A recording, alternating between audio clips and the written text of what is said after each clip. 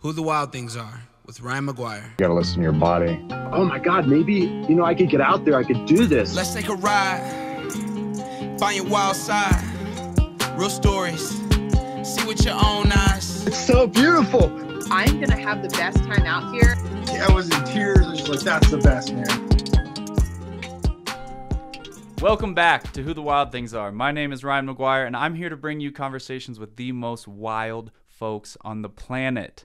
If you're enjoying the podcast, please leave us a rating and review on your podcast platform of choice. And if you enjoyed the episode, share it with a friend. Appreciate you guys. Let's get it going. What's going on, guys? Today's episode is brought to you by the fine folks at Blokes.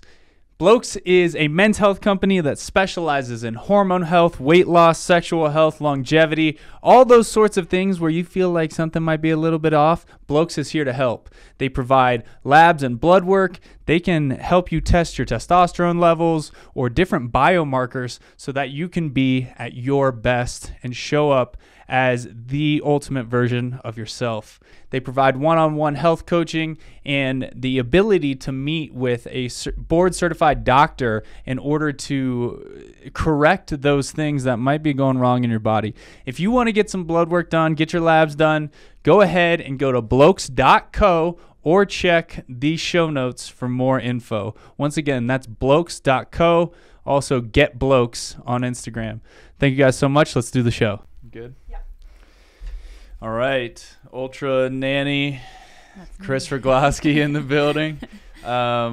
First time, I don't know if you know this, first time, 3-time guest on Who the Wild Things Are. Yeah, we got a lot of 2-timers. Yeah. You're the first 3-timer. I was thinking about that. I was like, because it was last year right after High Rocks was the first time. Yeah. And over a year ago. January. And then in the studio once, and then this number 3. Back so for more. You might get a medal for that. All right. Yeah. So I'm all about those medals. that we know. So you got a lot going on right now.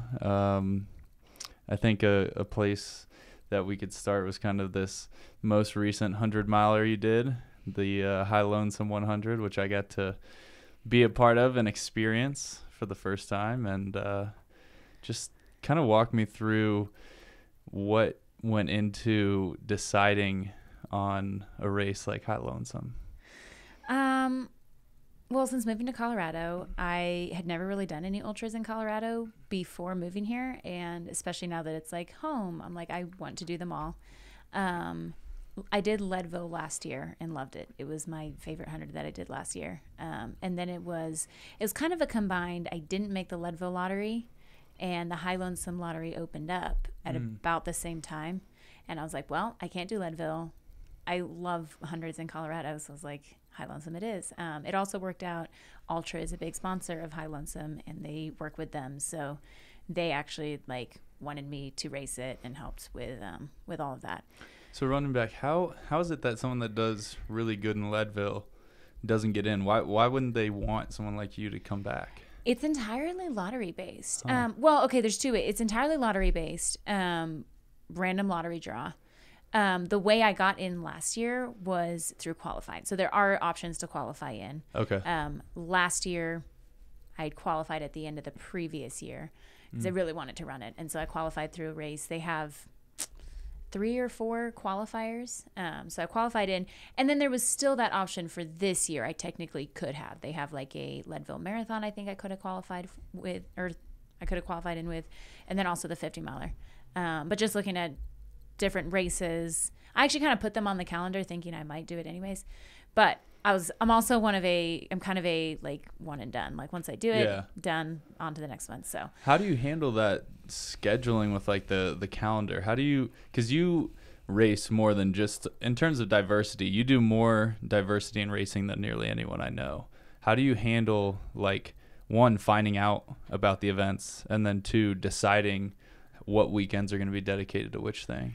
I don't know that I really have a science to it. I guess I kind of, as soon as I hear about the races, I'm always kind of keeping tabs. And as soon as I hear about races, It's very basic. I keep like a note in my phone that has all the weekends of the year and then races that I'm either like signed up for, considering. And then as I start going through the year, I start like, okay, I'm definitely doing this one. I need to get travel for this one. And I just kind of work through the year that way. It worked well for me last year to kind of keep everything lined up. Like when they announced the Spartan Race Series, I put all those races in. When they announced Savage Race, I put all those in. And then as all the races for the next year kind of finalize, I decide which ones will take priority. So those kind of come out at like the beginning or the end of the year? Right. Okay. Somewhere December, January is kind of when a lot of the, I can get a pretty good idea of what I'm doing for the year. And then December, you just January, February. you kind of list those out, and then as the year progresses, depending on what you want to focus on, you prioritize certain races. Yeah. Well, I don't really focus on anything.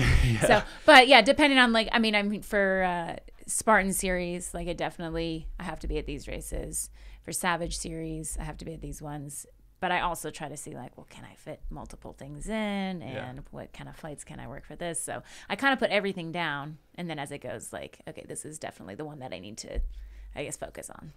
So you kind of arrive at, getting into this high lonesome thing, partly because of ultra, you were saying. Mm-hmm. What was the training leading up to ultra? What did that look like? Or to the 100-mile high lonesome? I've done this. High lonesome was my 15th 100-miler. Wow. I wouldn't say I've ever specifically trained for a 100-miler except for my very first one. My very first one, I had a lot of, I don't know if I can do this. I need to make sure. I don't know. There's just no idea that I could. So I did a lot of running leading up to it. Like specifically, I need to run longer, slower miles to get ready for this 100. And I did a 30-mile run. And that was like, I then felt like I was ready for 100. Ever since then, there's kind of this thing like I know I can complete a 100. Mm-hmm. And so I wouldn't say I really train a whole lot. Also, I haven't put a lot of effort into being competitive in ultras yet, I would say. So I know I can complete them. Yeah. And honestly, half the time completing an ultra is being competitive in it. And so I kind of roll into them knowing that I can complete it, and I will. But I wouldn't say I have a specific training, like I need to hit this certain mileage, I need to hit any kind of paces, or like there's none of that. I would say just training in general. I don't really say I train, I work out. Like it's a part of my lifestyle, it's a part of my routine. I work out every day because I am somebody who works out and I want to be fit. So I'm never actually training for specific things, but I would say just as a part of my regular daily, weekly routine, if I stay consistent in my workout running schedule, I know that I can run a 100-miler kind of on any given weekend. And so having that pedigree of never failing on a 100-miler, never having a DNF, do you think if you were to like be like, I'm going to be really competitive in hundreds and like try to push your pace to the absolute max, do you think that chance starts to increase of not finishing races? Yes and no. I would say for high lonesome, I definitely pushed the pace a lot on the first half. Yeah. I was running well and wanted to run well. So for the first 40 miles, I was running pretty competitively. And it's one of those things like, yes, your chances of DNFing kind of goes up, but I think it's still more of a mental thing because if you run well, even for the first 40 miles, you can walk it in and finish. Sure. If everything crashes and burns, you can walk it in and finish. And I think a lot of people at the top end realize this is not my day, I'm not going to do well, and they pull out. Yeah. But I am more of I'm here to run 100 miles. I would like to be competitive, but once I hit at 40 miles, I kind of like shut down. I just my body was getting tired. My legs were getting tired. I was just having a hard time. So I struggled for a bit from 40 to 50 miles. 50 to 70, it picked up again. I felt good again for another 20 miles. So I would say, yes, I would say the option for DNFing with a good conscience goes up the more competitive you get. Yeah. The actual, that's what happens, that's what's going to happen, absolutely not. Like, you can still, especially if you're running good for the first 40 miles, sure. Like, you don't even have to chase cutoffs and you can chill going in. Yeah. It was interesting with the high lonesome because we got kind of into the 50-mile aid station and you were running super strong, and maybe into mile 40 you were in like 4th place, and then we could see that like somebody had passed you, and all of a sudden we're like, oh no, is she gonna be messed up when she comes in? And you're like, no, I'm just tired. And then right when we left 50, I don't know, something changed and you were like fine again, and just like, Well, I'll tell you what happened. I took some ibuprofen and caffeine. yeah. Yeah, and also, I mean, just seeing that 40 to 50, it's an interesting thing because I started feeling bad, and then there were no people. There was just like I was just alone out there, and like it's one of those, physically I felt bad, and then mentally I also bonked. And so those 10 miles were just kind of a struggle where I was like, okay, I'm moving, but I really don't feel like running, and none of this feels good. Also, like, it was beautiful views. I was enjoying the views. Like, I would say, like, it's not like I hit a wall or, felt like I couldn't continue, but I was just like, this is a rough spot, and I need to, like, get through this. And the sooner I get through it, the better. Is that part of, like, the race, you think? Like, it's just ironic that you had that, like, lonely 10 miles. You came in, and you're like, I haven't seen a human in so long, and the race is called High Lonesome. High Lonesome. That's actually a good point. I hadn't really thought about that. I'm not really sure why it's called High Lonesome. Now you know. Now I know. No, I'm high and all alone. Yeah, it's kind of interesting that was the experience, and also what the name is, right? Yeah. For sure. But yeah, after that, I feel like when you got in there, we just started, jabberjawing and just cruising down the road, and everything picked up. I had a great time from 50 through 70. And it's interesting, too, because I think seeing people, seeing crew, getting food and energy that I needed, like that helped a lot. Especially knowing that a lot of people dropped before, I think, at like the 63-ish mile aid station. Yeah. Was where, because you climbed up a big climb and then ran along the CDT for a bit. Mm-hmm. And that killed a lot of people, and I didn't notice it at all. I had a great time. I was enjoying the stars. You started running along the top of the CDT. Yeah, I was fast. Feeling great. And it's interesting though, because if I were in the headspace I was at 40 miles, I probably would have had a much harder time with that. But I was like in a good headspace, and my body kind of reflected that, I guess. Yeah, but your conversation didn't, because you were like, hey, do you want to hear about stories where girls get their arms cut off? And I'm like, I don't know. We're in the dark woods right now. I don't really know if I like to talk, and I go from, I guess the things that I find interesting are like running, my job, and murder podcasts. Those are the easy things to talk about on a long run. So yeah, that's where the conversation goes. The survivor ones, though. Yes, the survivor. Strictly the ones where the person is about to get murdered, but then they survive. Yeah, it's like, I mean, they're great. They're not great stories, but it's very, I guess, like sobering, but also like it's a good ending. So yeah, there's something to it. There's something to it, but when you're in the woods, I was like, I don't know if I like listening to this right now. It makes me feel like a little more alive, I think. Yeah, that's kind of psycho. So I actually didn't get to see, we got to 70.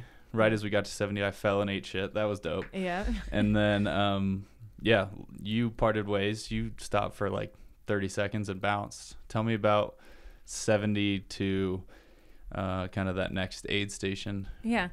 I felt good up until the next aid station. This was actually, it was a portion of the course that I had run before on a group run that they did out there. So I was kind of like, I knew that section. I kind of knew what I was doing there.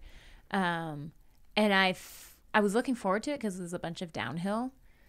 The downhill definitely felt a lot different at 70 than I was kind of hoping it would. I normally love downhill, but this was very steep, rocky, like technical downhill.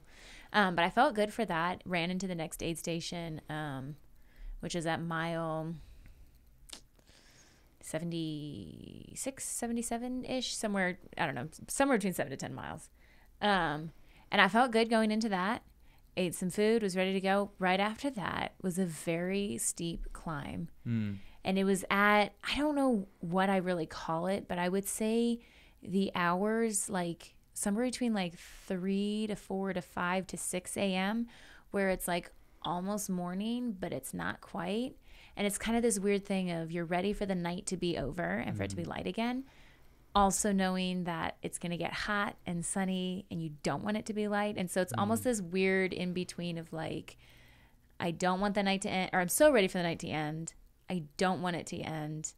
And at the same time, you're just like, it's been the night for so long, the excitement's worn off. Yeah. And it's just a weird time. And that's a time that I've kind of historically always struggled with. And hitting a big climb there. And I was getting to a point, I started feeling it, I guess, probably at like 60, 70 miles. It definitely, on the downhill, it felt fine. But when I hit that climb, my lungs were having a very hard time. I was having a hard time breathing.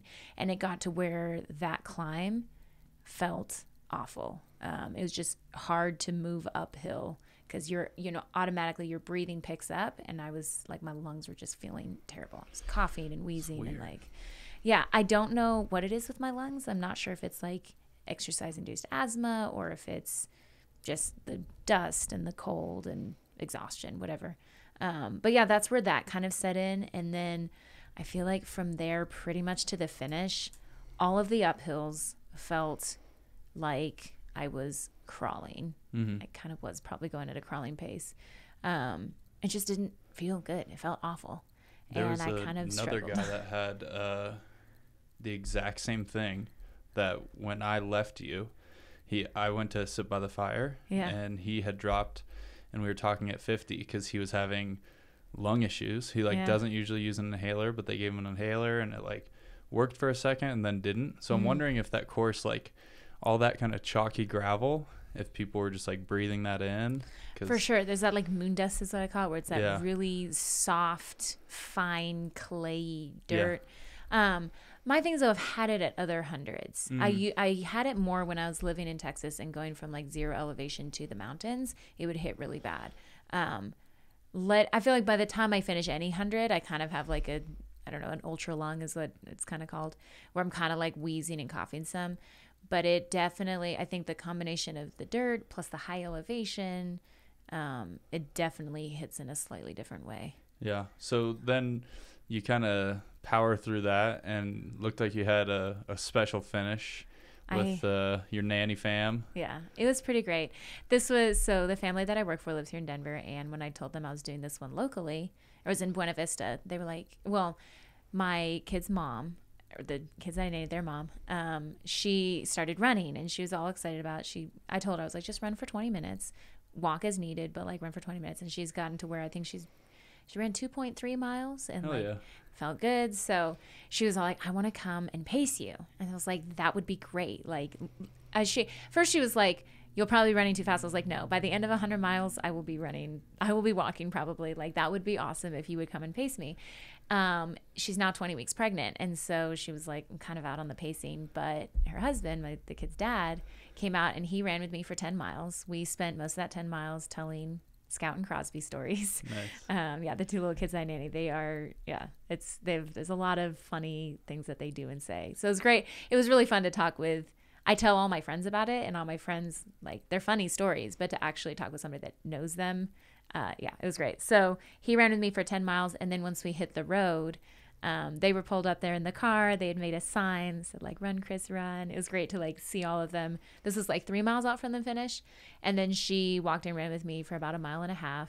And then, at the finish line, I tried to, like, I told the kids, I was like, you can run in with me. And they were like, no, not about it. But, it was, I think one of the cutest things was after I'd finished, I was like standing there, I'd sat down, I'd taken my pack off, I was kind of eating, whatever.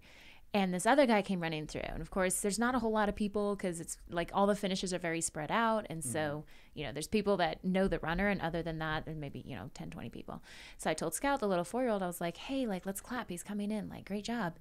And she kind of looked at me and she was like, but you already did it faster than him. And I was like, yes, I did. But like, we're still proud of him. And then she told her mom, she was like, I can't believe Kris won that, is what she said. And then a couple days later, even, later that week, she told me, Miss Kris, I can't believe you won that. And I was like, I was like, that's crazy, isn't it? And she like crossed her arms. She goes, I think it's really neat. And I was like, me too. Wow. Me too. It was really cute because they have no concept, but like just seeing me run across the finish line, they're like, Kris is so fast. Kris won. I'm like, yep, those things. That's amazing. It was really fun. Yeah. I wonder what kind of impact growing up with you as a nanny is going to have? Like, if these kids are just going to be like little Goggins growing up, like just super into the running scene, or like, I don't know what that early exposure does to kids. I'm not sure. And I would say it's not really like full exposure, because I run and work out before I come to hang out with them. I would say though, like, a lot of times we'll go for runs. Like if we're going to go to a park, I'll kind of pick a further park that I can run to. Or if we're going to their grandma's house that's 2.5 miles away, like we'll get in the stroller and run over there. So it's like a part of their culture. I don't think they really understand the extent of it. So I'm not sure what kind of an impact it will have. One thing that I love though is I like to take them out. Like I've been finding little creeks and little play areas like kind of up in the foothills that I can take them to. And they love playing outside. They love playing in the water. And there was one morning I asked Scout when I woke her up, I was like, hey, like, what do you want to do today? And she asked me, can we go to the mountains again? And I was like, that's my girl. But I would say, I mean, their parents are also like active and spend a lot of time in the mountains up in Vail, skiing, all those kind of things. So it's definitely like already a part of their culture. And I don't know that my extremeness really like filters through to them a whole lot. I've told her several times, like, I'm going to run 100 miles. And like, she knows that's a lot, but she has no concept of what that actually is. Yeah. So I'm like, I don't think they really get it. I feel like most adults don't really have a concept of what that is. That is true. Yeah. That's true. It's like, so every adult's just like, I don't even like to drive my car 100 miles. That is the classic response. It's like, can you get a new like saying? Yeah. Because I've already heard that one. We've heard that a few times, a lot of times. Yeah. So after this high lonesome, you didn't get your endurance cup filled all the way. You decided to do a crazy ass triathlon the following week. What did the period look like in between those two? I always say when I run an ultra, it like the high from finishing an ultra lasts like a week or two. And it is kind of my favorite thing because I love running it. Like I love the actual running 100 miles. Just all the different things that it brings you through. And then the finish is great. I love the finish. I always like to hike a peak the day after. So the day after High Lonesome, I went and did a 14er.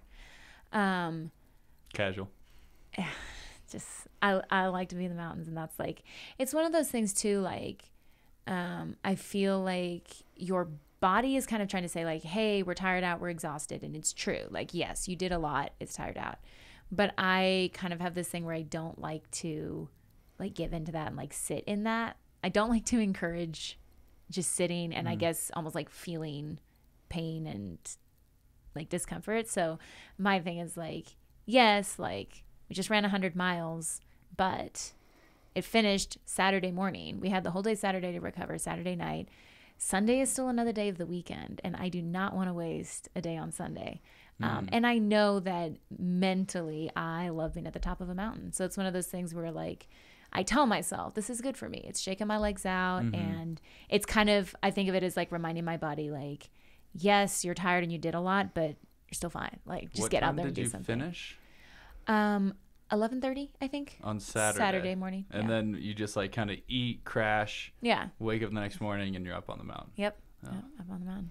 And it's, to me, it's very much, it's a reminder that like, yes, everything hurts, but you're actually just fine. And I found it's the best recovery for my body.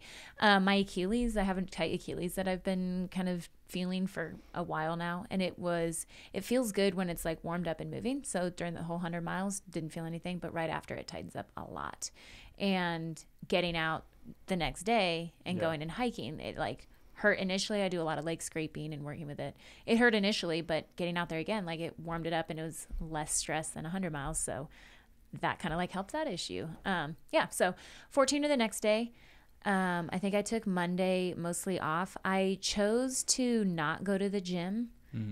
Normally I like to get right back into it. Run, workout, Monday through Thursday on a regular basis. But I chose not to. I think I took Monday off, and then I ran Tuesday, Wednesday, and Thursday.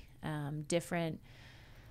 I think Tuesday I just ran my basic like 7 miles that has slight elevation. Wednesday I went out and hit a trail with a lot more elevation to get, out on the trails and up higher.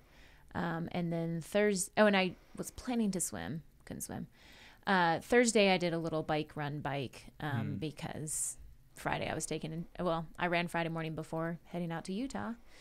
So yeah, Friday was mostly day off, and then Saturday we're ready to roll. Did you have to get a lot of, because I know you're kind of new to the triathlon stuff, did you have to get like a new fancy bike and swim gear, or are you just like rocking a Huffy? So a little of both, I would say. I definitely lucked out I did an Ironman basically exactly 1 month before this one. And I borrowed a bike, my friend's dad's bike. Okay. And so I've definitely lucked out with being able to borrow bikes, the bike specifically.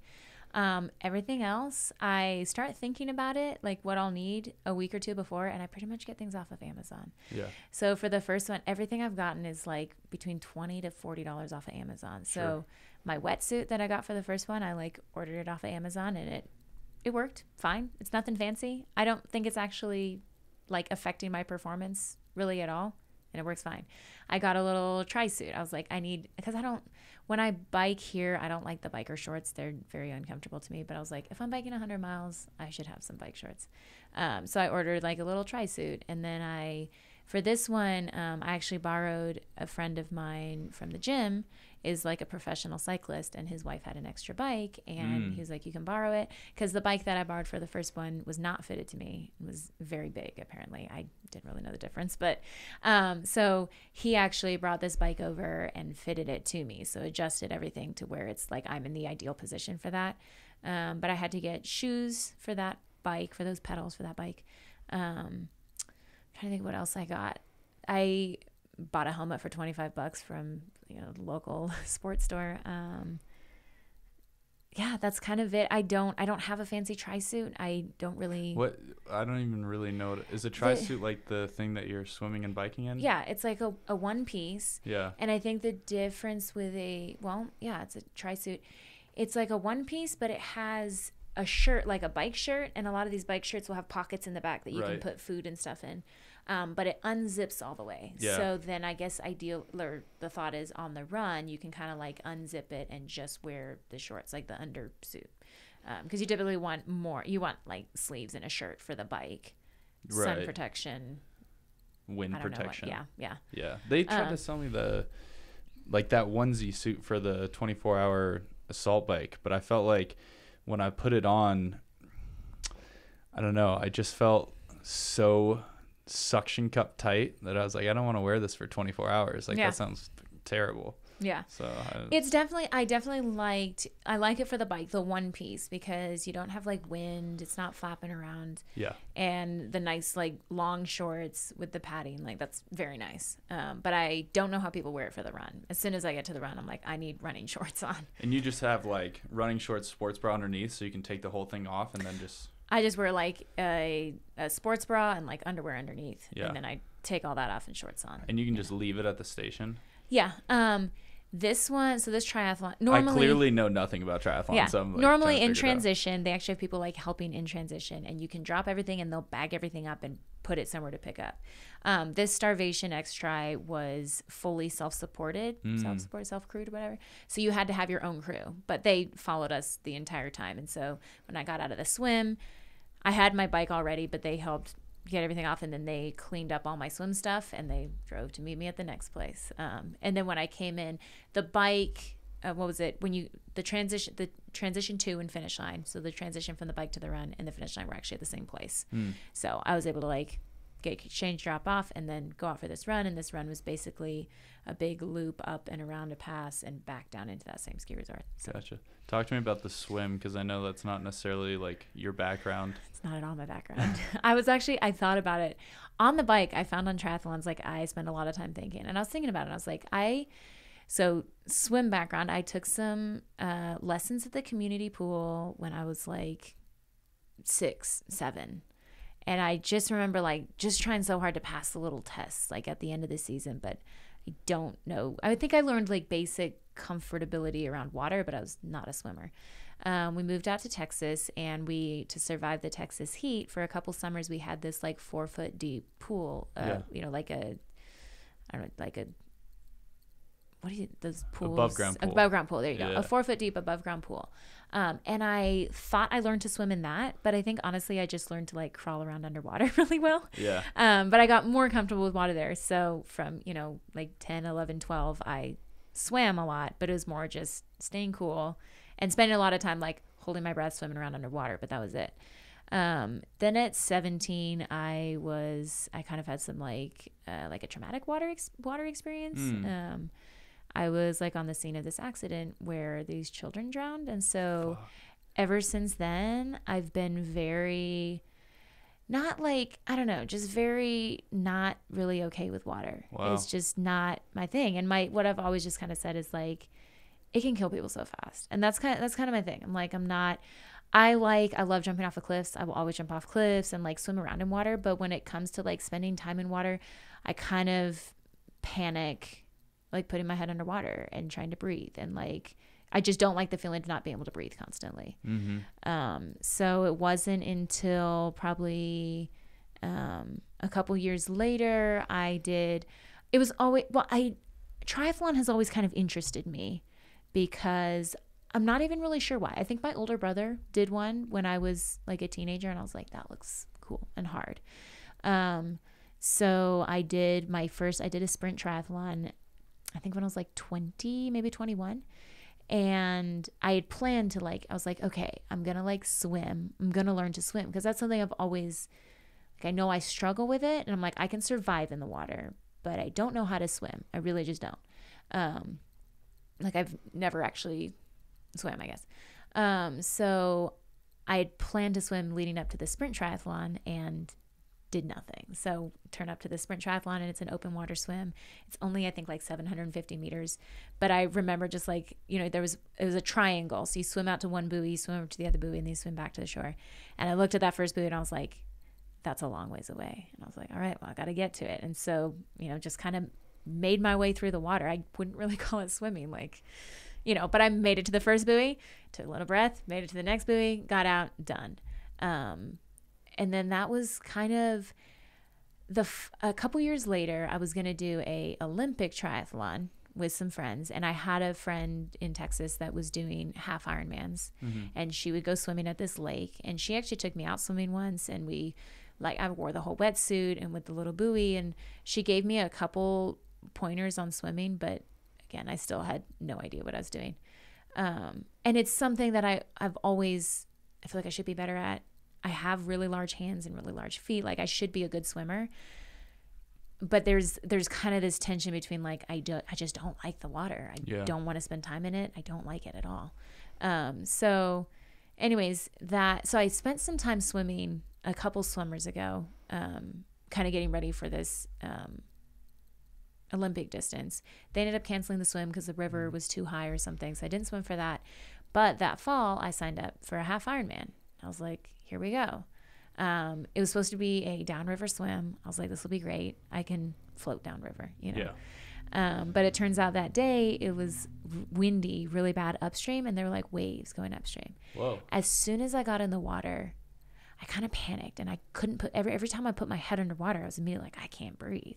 So I literally just kind of like doggy paddled and kind of like swam, keeping my head above water. I went out to the far side, and they have in these Ironmans, they have like kayaks and paddle boards very close together. So for the first half mile, I was like, I would try to put my head underwater, and I was like, I kind of practiced this, and I just couldn't.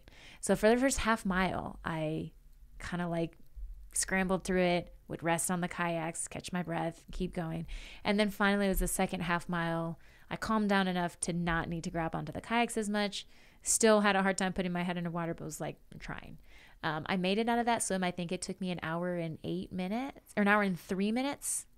And I think you had an hour and 10 was the cutoff. Whoa. So I was like cutting it close, but I was just glad to be that I'd done it, So that was my half Ironman, the bike, the run, had a blast. And I told myself after that, I'm good. I don't ever want to swim further than that. That was not it. Yeah.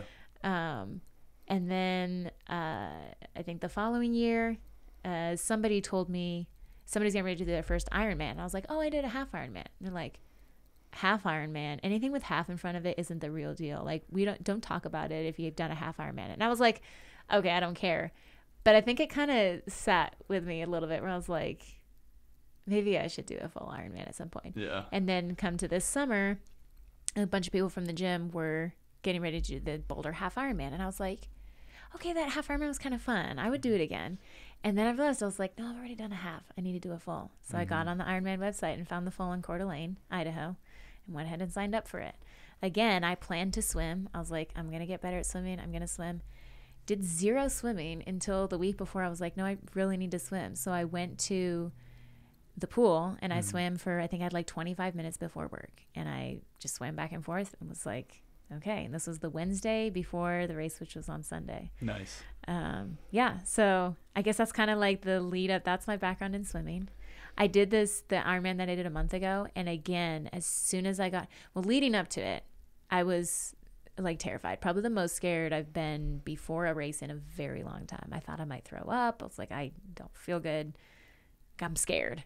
And my biggest thing was, I don't know if I can make the cutoff for the 2.4 mile swim. For the 2.4 miles, you have 2 hours and 20 minutes. Okay. And I was like, I don't know if I can do it. But so they have the pace groups because it's kind of a waved start. And I went to the very back pace group and I was talking to them, and it actually made me feel a lot better talking to these guys that, had paced themselves at 2 hours. And they were like, as long as you keep moving, you'll be fine. I've gotten out of this. One guy got out, I think, at like 2 hours and 18 minutes. And like, I was like, okay, these are people. And there's a little bit of like, these are sort of like, these people do Ironmans a lot, but they're kind of average. And I was like, I'm an athlete. Like, I know I can get through it. And so it gave me a little more confidence and like, I think I can. Still, as soon as I hit the water again, I like panicked for the first half mile. This time I almost, like, I kind of was expecting it. I was like, I know I'm going to be scared. So for the first half mile, really struggled. Couldn't really put my head in water. Also, there were a lot of people. But I know some things I definitely noticed were like the wetsuit was very buoyant. And I was like, oh, this isn't actually bad. Because I thought I would probably drown out there. I even told, I was like, if I don't come back, I'm somewhere in the lake. Like, so yeah, the wetsuit was very buoyant. It was a beautiful lake. The sun was coming up. It was absolutely beautiful. I was like, could be worse. And it took me about a half mile to warm up into it. And then I started being able to actually swim and stroke. And my goal was to try to like take 10 breaths before taking a break, because I'd like take a break and swim above water for a little bit. And that was my goal for it. And I ended up, by the second lap, most of the swimmers were out of the water by then, and I actually had some space to like actually swim. So because it was a 2-lap course, you basically swam out in a big U. Anyway, so that was that swim. Got out in like an hour 59, and it was one of the biggest feelings of accomplishment I've ever had, because this was something that like I have a lot of like fear around it and a lot of discomfort, and it's very not something I enjoy at all. Like, and that's what I decided after like swimming something. I was like, I like to breathe air. Like, I'm not a fish. Like, if I was a fish, I'd have gills. Like, this is not how I would be built. But accomplishing that was huge. And it definitely carried me into the bike. Like, I flew through the bike, flew through the run. Like, I just felt so good to be done with that swim. Anyways, that brings to like coming up to starvation. Starvation's the name of this most recent triathlon. Starvation X Tri. I texted the guy that had told me like half are for losers. And I told him nerd. I was like, look, I did a full Ironman. And he immediately came back with, cool, are you going to join us at Starvation? And I was like, what's that? So I ended up looking it up. And at first I was like, no, this looks stupid. Like, I have no desire to do another one. Like, and after I finished that swim, I was like, done. Like, I'm not an Ironman person. Like, it's not a thing. But I looked it up. And at first I was like, no, I'd planned to be like hiking in the mountains for that weekend. I was like, no, I'm getting lost in the mountains. I'm out. And then it came up again like a week or two later, and I looked in it and actually read all about it. And I was like, okay, this is actually really tough and really challenging. And I was like, this looks like kind of fun, like challenging, but there's definitely like, I've done an Ironman. This is like on a whole different level, but it kind of looks fun. So I waited until I had to like find a crew, get a bike. And my friend had like said, he was excited I had biked, and he was like, you can use this bike, So I got a crew, got a bike, and I signed up I went to sign up on the last day you could sign up, and they'd closed the registration already. And I like called and emailed them. I was like, hey, like I wanted to sign up. I know like this is the last day and it's already closed. Anyway, so they opened it up a little bit extra. So I signed up, and again, this time I actually went and did like an hour-long open water swim in a lake around here that's actually kind of gross. But I was like, I did the open, like I swam for an hour open water because I knew the fact that I like fell into it by the end of that 2.4 mile swim. I was like, I can swim. I can do this. I just need to do it more. And then the other big thing that I did was I went and like took a lesson. My friend that used to swim, I went to her gym and like swam, and she was like, okay, your swim stroke like actually isn't that bad. And she gave me basically like 3 things where like, this would help you be more efficient. Was it the teacher from V23? No.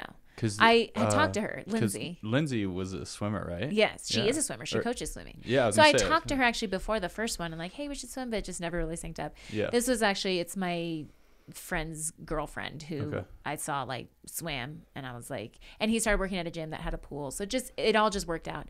Anyway, she gave me like 3 pointers that she was kind of like, I see you doing this. Here's something you do to change it, and like do it a couple times. And I noticed such a difference. I was like, oh, yeah. And I'd even watched some videos on form, and like I understood it, but seeing her do it and then having her see me do it, I was like, oh, it makes sense. So specifically, let me know, because I'm trying to learn right now. One of the biggest things is like rushing your strokes. You're supposed to kind of keep both hands out in front. One arm comes back and fully returns before the next arm does. Huh. And I would do like this one and this one, like you're kind of constantly moving. That one, I was doing a lot of crossing the body, almost like trying to get a more powerful pull. I was kind of pulling across, and she was big on like, almost like over exaggerate, keep your hands directly in front of you, and you want your arm to stay on one side of your body the entire time. Otherwise, you're basically like pulling to the side as you're trying to go forward. Wasting all that energy. Yeah. And then another big one was, I forget what I was doing, but on the returns, when you're bringing your arm back, you want your fingertips to almost just barely scrape the top of the water. So you're kind of keeping your elbow bent, and you're bringing it back instead of, I think I was doing kind of like a big reach around. I do that, yeah. And her thing was, she, basically drag your fingertips along just slightly to keep that elbow bent and close to your body. And super you're like, efficient. Yeah. Yeah, those make sense. Yeah. So I think those were kind of the 3 things that she kind of pointed out, and I noticed made a huge difference. So when I went into this next swim, I was like, I know, like I'd actually practiced swimming underwater. I've struggled this thing of like, I know I don't have a good swim stroke, but I don't really know what to do about it. And I don't like water. So I just avoided it. But actually putting in the time to like, okay, now I know what I was doing wrong and what I can do better here. Yeah. So the swim went well. I did it in an hour and 37, which is still not like an amazing swim, but it's 22 minutes off what you did last time. Yeah. So I was very happy with that. And I felt good. Like I noticed even probably, halfway through, I started thinking about those cues a little bit more, and I was like, oh, noticed a difference even then. Like that's 1 month, 15% increase. Yeah. I was very happy with it. Yeah. It was a smaller field. So it was one of those, when I came out of the water, I was still like, am I the last one out of the water? And there was still a handful of people in there, but there was only 55-ish people that started. Oh, wow. Small race. It's an extreme race, and like, it's not a typical Ironman. Which there was a point later where I passed somebody and they were like, this is not Ironman. And my thought was like, yeah, this is X-Tri. Like, this is not. And I asked him, I was like, oh, have you done Ironman? He's like, yeah, 22 of them. I was like, whoa. So it sounds like you're ready for something different. Like, it sounds like this is more like adventure racing. Yeah. Like, at least it's adventure racing, but with the 3 disciplines from Ironman rather than like incorporating mountaineering or kayaking. Yeah. I don't really know where they get the name from, but it reminds me a lot of Xterra, where Xterra is triathlon, but they have a lot more liberty with what they can do. Like they do mountain bikes, they do trail runs. So this was one of those like, yes, it's all Ironman distances, but instead, most Ironmans, there's different courses that are more difficult than others. They say like Lake Placid is one of the most difficult ones. They have like levels of difficulty, but it's all you kind of know how it goes. This one had way more climbing on the bike than any other one, almost 10,000 feet of climbing. Damn. Over the 100 miles. And then on the run, it also had another like 6,500 feet of climbing, which you don't see. 65 ever. Over marathon? Yeah. Yeah. And it was on trail. Right. Yeah. Yeah. So there's like, you don't see that in an Ironman. So yeah, I mean, it's much more of like a trek than it is a marathon. Yeah. You know, it's like a mountain trek. Yeah. And that's why I was excited about it. And it turns out like, suits you. Yeah, it definitely did. I found on the bike, I started passing people right away. And I wasn't like, I biked this distance a couple times. So I was like, what I found interesting about the last Ironman that I did, I didn't have the gearing figured out. And so I rode in one speed the entire time. And so on these uphills, there were quite a bit of uphills. I think there's like 5,000 feet of gain in the first one that I did. And on the uphills, to get up the hills, I couldn't like downshift and spin it out. I had to stand up on my pedals and pedal uphill. And I did that the whole time. And I thought like, my legs are going to feel this. I'm going to get tired. And I didn't really. Yeah. Because I think, I mean, it's not the impact is different than running. I can run for a very long time. So biking, like, yes, it's a lot of work for your legs, but it's also like a lower grade. Yeah. So I realized at that one, I was like, I'm good at the uphills. Like, I don't like the uphills. So on this one, we went over 2 passes. The first pass is a good like 9-mile climb up. I don't know how many feet of elevation gain, but there's basically 2 big climbs, those 2 big passes.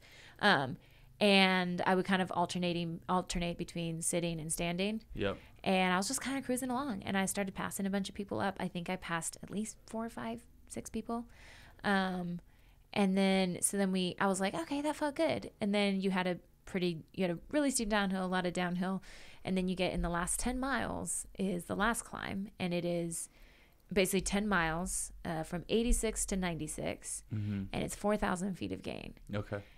And like they had talked about this Guardsman Pass. I didn't know it's the steepest climb in Utah, or the hardest climb, the hardest pass, something like that. Like it's known.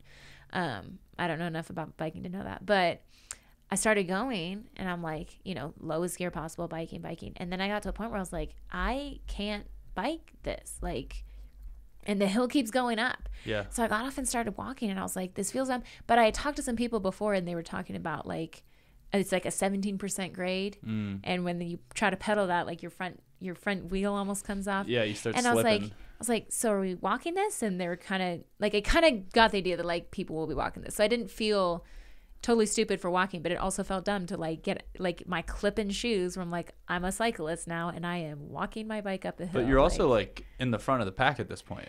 No, right? Not quite. Oh, okay. I was probably in the middle of the pack. Okay. I was probably running 25-ish there. Okay.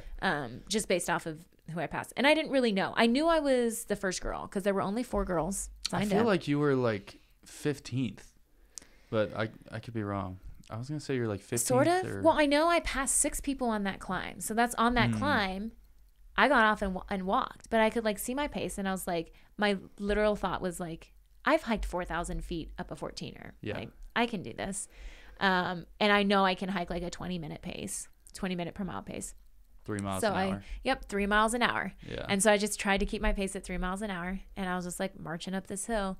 I started passing people, and these people are all like walking slowly and taking breaks in the shade. And I was like, okay. At the time, I thought it was like an 8-mile climb. I was like, it's 8 miles of uphill. Like, that's doable. Yeah. And so I was ready to just hike it out. There were definitely a couple times where it would flatten out some. I'd get on and pedal, and I think I hit 17 miles per hour once, going down this little hill. I was like, yes.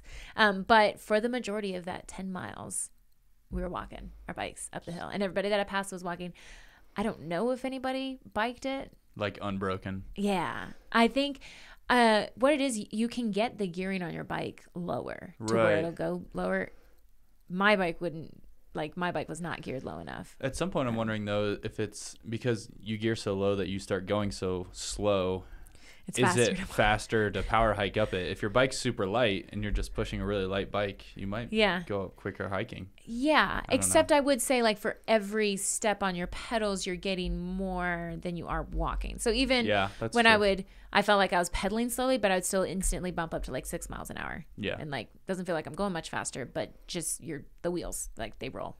Turns out. Turns out how it goes. Wheel spin. Yeah. So I passed 6 people on that, and I noticed, that's where I started realizing, I was like, this is like grit, and I'm good at grit. Like I can grit through stuff. And so as I'd pass them, I'd be like, we're having fun, right? we're having a good time. Bet you've never walked this long or this far in these shoes. You know, I was trying to like stay lighthearted, and I started picking up like everybody else was pretty pissed and like not having a good day. Neither was I, but I was like, I'm going to hike right past them. And then I would expect them all to like go with me. Yeah. And I'd hike for a bit and then I glance back. I'm like, there's nowhere in sight. Like, so I know I passed 6 people on that. Came into the run transition. Because once you finally top out at, I think it's 96, you have a 4-mile downhill into the transition. And I came in there and that downhill was fun. And so I came in, I was like, that was fun. And somebody said something about like, yeah, Kris coming into transition saying that was fun. I was like, okay, yeah, Guardsman Pass was not fun. But that last little bit before the aid station was, you know. So I came into there and, I knew I had passed 6 people. I knew I was first woman. I assume there's still a ton of people in front. Is that for you or is that for fucking with other people's heads when you're like hitting them with like 100% both. Yeah, okay. Absolutely both. Yeah. Because you're doing a little bit of those mind games, right? Like, aren't you having a good time? And you know that they're not. Yeah. Like, it's a rhetorical question. Nobody's having fun. But you get to control it because you are asking the question and you get to be cheery. And there's a little bit, too, of like, almost like I know it sucks for everybody, but I think it's sucking a little less for me. Yeah. But I think that's because I choose to like, I was enjoying the views and I was not enjoying anything else. But I was definitely like, I was like, but when I came up to them and realized, I guess it was almost like I was trying to like stay like positive about it and realizing they were negative. I was like kind of feeding off of that a little bit. I'm like, this sucks for everybody, but it sucks less for me, not for any reason other than that I'm just choosing to let it suck less. And yes, my legs hurt and these shoes are incredibly uncomfortable to hike up a paved road in. Yeah. But I'm not stopping and taking breaks and stretching. Like, I wonder, did anyone go barefoot? Because to me, I'm not wearing those biking shoes. I'm taking them off. Like to hike. If it was me, I would have rather hiked barefoot. I fully expected, when I thought about it, like the night before even, when I talked to people and they said they were walking, I thought about it and I was like, I would, because the shoes are very uncomfortable. And I was like, I would probably like hike in socks. Yeah. I thought that, but then out there I definitely didn't. One of my shoes is definitely more uncomfortable than the other, but I was still trying to clip in and bike every once in a while. So that's true. Yeah, it was too much of a hassle to take them off. You don't want to have to put them back on just to get to the, 50 meters of biking. Exactly. I was definitely, and there were several times like I was still trying to figure out the clip in, and there were a couple times where I pedaled and I was like, they're not clipped in. I was like, I can still pedal just fine. Yeah. And then I get off and one was clipped in, one wasn't. But anyways, yeah. So it's definitely both. I do it to make myself feel better and a little bit to feed off. Like if I can sense they're feeling worse, I kind of feed off of that. And like, I'm like, well, this sucks and I don't feel good, but at least I feel better for them. And so I now don't know if sounds a little sadistic, like I'm feeding off of other people's negative energy, but no, it doesn't. I mean, there's something that's like competitive spirit, right? Yeah. So you come in to that transition point, as they call it. I'm assuming it's kind of like an aid station too. Yeah. And now like I'm going into running, which is my best thing. I just saw everybody struggling a lot worse than I am. You have to feel pretty good at that point about your chances of doing pretty well. For sure. And I still didn't know where I was in the men's field, but I knew I was first. And I knew I was like, I don't think anybody else is hiking up that pass as fast as I did. Right. So I set out on the run, and it actually started with, I think, 2 miles of running downhill. And I was like, this is fantastic. I was flying. I was doing like 7:30 miles, like feeling great. And then you get on the trail and immediately you start climbing. And we climbed and climbed, and I passed up one person almost right off the bat, but then there was this guy that I kind of got out of that transition with. I was kind of running, like I was right behind him. I passed him getting onto the trail, but then he passed me. And I started, like, I was having a hard time moving almost, like the uphill kind of. And I was like, the last one I did, when I got off the bike, I had running legs now. But I started thinking, I was like, I just hiked 10 miles up that hill. I was like, I'm tired of hiking already. Yep. So I'd say the first 10 miles even, it was a lot. We were going up a lot. But when we'd hit flats, I would like tell myself I should run. And I was like, I think I'm walking quickly faster than I would be running right now. Yeah. So the first 10 miles, I was definitely like not moving very fast. And I wasn't past, there was nobody really around. And I kept on thinking I heard the people behind me. I think I passed like 2 people two guys in their pacers. And I kept on thinking I heard them, and I was like, they're catching up to me. Like, I'm not moving fast enough. Because I knew I need to, like, I don't want to get past. And I knew I'd already passed them. So you kind of have that, like, you know, it's a +1 and -1. It kind of zeroes out if that, like, you know, when you're passing. But then that's like the definition of tenacity is like when you can pass someone and then hold them off. Yeah. That's like how you define tenacity. It's like, are you going to let them repass you, or are you going to be able to fend them off for the rest of the race? Yeah. And it's one of those, like, I'm always like, well, if I pass them, it's a +1 for me. But if they pass me back, like, I'm zeroed. But I definitely don't want to get passed by anyone. Are you more of a person that likes to, like, kind of ride someone right behind them and then try and pass? Because I run better if I'm in front the whole time. I run faster wire to wire. I've just found that through races. Like, my best races are when I've started hot, took the lead, and tried to hold it, versus like being. I've kind of had both. Okay. I kind of like the chasing down, but I also like the running scared, is what I call it. Like, I don't catch people when I try and chase them down. Turns out. Yeah. I try. And it just doesn't happen. I'm like, I'm gonna chase them down at the end, and then it's not gonna happen. Yeah. Yeah. And I feel that too. So I would rather be out in front and be able to maintain that lead than have to try to come back from behind. Right. But I also hadn't really looked at the course, so I didn't really know what the elevation, anything of it was. Yeah. They had flagging out, so I was like following the flagging. But it was at mile 10 where I was like, I kind of thought I was lost. I hadn't seen a flagging in a mile. And I was like, I got reception. I was able to download the map. And that's where I kind of looked, and I realized I was like, oh, I've already done a lot of the climbing. There's a couple big climbs left. Yeah. But then I knew what I was getting myself into. So I feel like I kind of perked up there at like mile 10-ish. But I also ran out of water there. And so the last, I think it was like 7 miles to the first and only aid station on that course. Mm-hmm. But I felt better, and I started like running, and I was kind of up high now, running along the ridge. I ran along a couple places that I was like, this is familiar. I've done the Wasatch Front 100 out there twice now. And there were some trails where I was like, I've run this trail during the 100. Couldn't tell you like where on it, but I was like, I've been here, like just the different views. Like, so that was kind of neat. And I started, it was before coming into that mile 17 aid station. I started catching people. I passed 3 or 4 people maybe.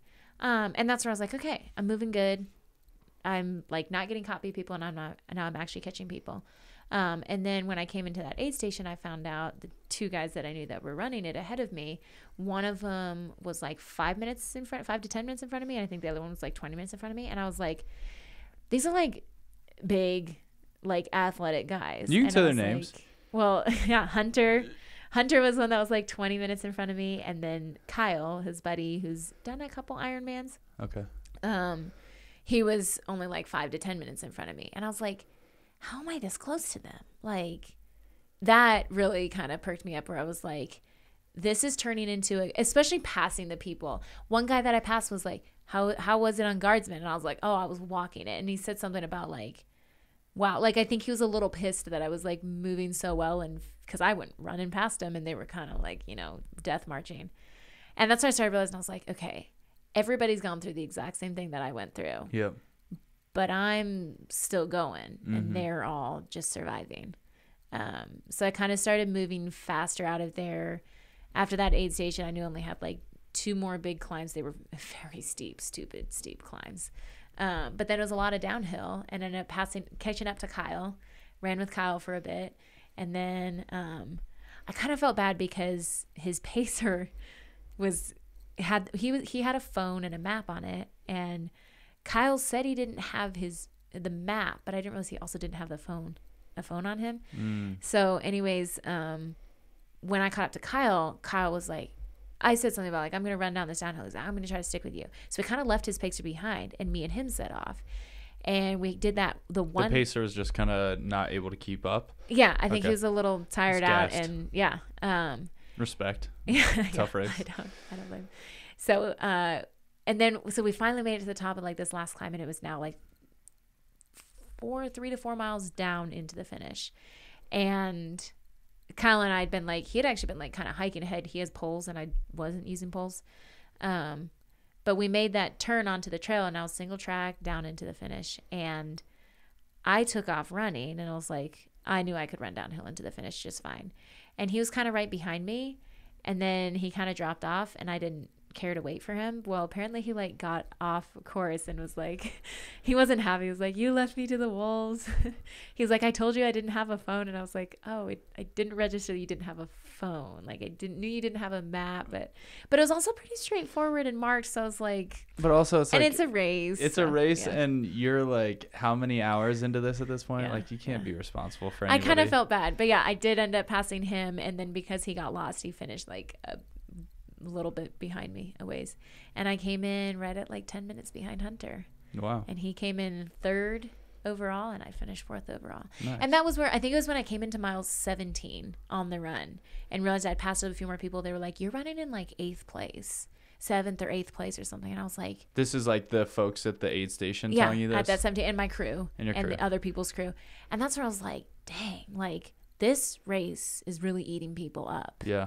And I'm moving up in the field a lot. Anyways, and the back half of that is it's just your bread and butter. Yeah. You know. So that was really neat. And it was really neat, even like I was running before I caught Kyle, I think I was like, I'm in 6th place ish. And then, cause I'd passed a guy. And then I caught up to Kyle, and we passed a guy together. And I told him, I was like, I think we're running in like 5th place.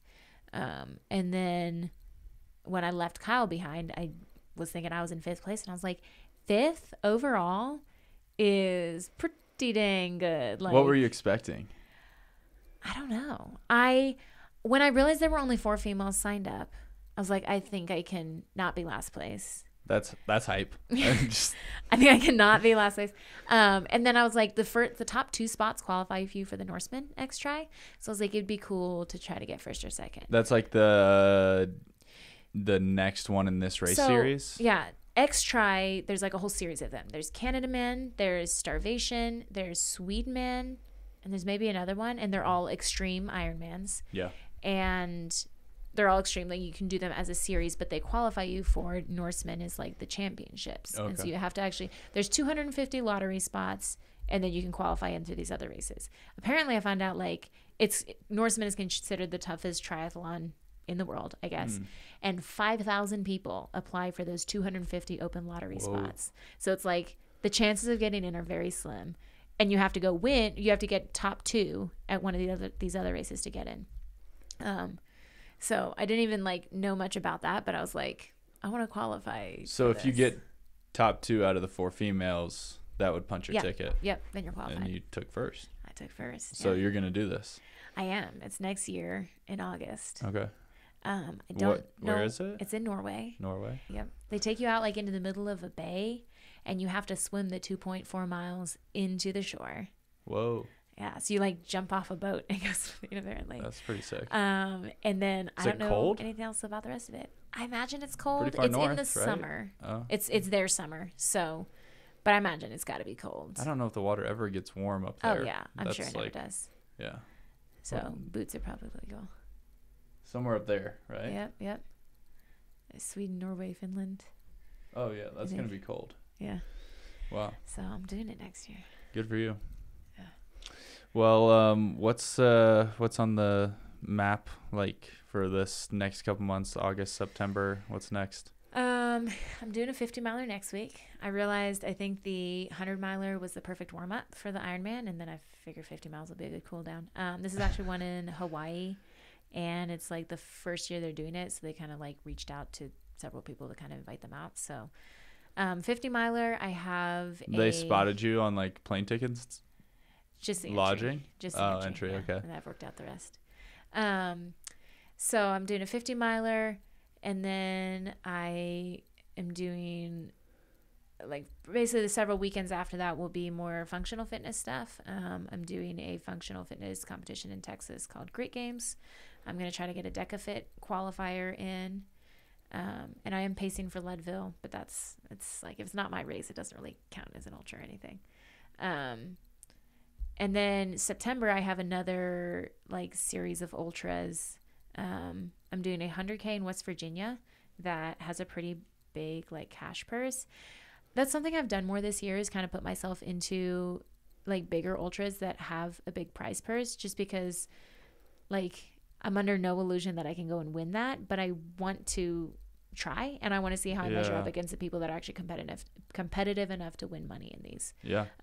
So I did one earlier in the year in Oregon that had a couple $1,000s for the top 3 places or something.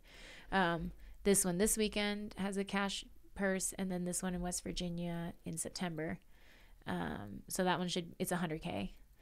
The following weekend, I'm doing a 50K. I'm doing the Barkley Fall Classic. Oh, sick. I got second the last time I was there, and I would like to win it to get into Barkley Marathons. So if the first place female and first place male get in? Yep, go to Barkley Marathons. That's kind of cutthroat, first place only. Yeah. So Barkley Fall Classic, and then I think I have one weekend off, and then I'm doing a 100-miler in Utah/Idaho. So no OCR stuff? Not for September. Okay. Yeah. And then What about like OCR World Championships? Not doing that? I'm not doing that one this year. No. I'm doing the Spartan Series and the Savage Series. You're so lazy. Yeah, it's like I'm not even trying. Yeah. The Spartan Series, so October I have the final race for the Spartan Series, and I'm hoping to win that series. And then the final race for the Savage Series is in November. So October is kind of a lighter month, but then November will be several championship races, and then I'm going to do my first High Rocks. My first High Rocks back this year, technically, sort of. I did, yeah. Anyways, that'll be like I'm going to start building back into High Rocks end of November. So Gonna focus on that next year a lot? the spring, I plan to. Yeah. But the way it's looking with, if I can get into the Barkley Marathons, I'm doing a 200-miler. If I get it, or this Norseman, the summer is definitely going to be an ultra summer. Yeah. But for the spring, I'm definitely going to focus on High Rocks. So the plan is to still kind of do both disciplines in your life between like functional fitness racing, like the 1 hour time domain, and then ultras. Yeah. I still haven't hit a point where one of them, I guess I haven't hit a point where one of them is so important that I have to focus just on that and have to like sacrifice everything else. Yeah. I enjoy them and I do well in them, and I'm happy with that. Yeah. Like Specializations for ants. Sure. Yeah. Yeah. I don't know why people are so like anti-variety. Honestly, I don't really know either. It's kind of lame. Yeah. Yeah. And my thing is like, I don't even, when I think about like long-term goals, I would like to be the best athlete that I can be, but I don't think that the best version of me is being the best at one specific thing. Yeah. I want to be tough to kill and down for anything. And so to continue this variety, and I'm trying to progress in both.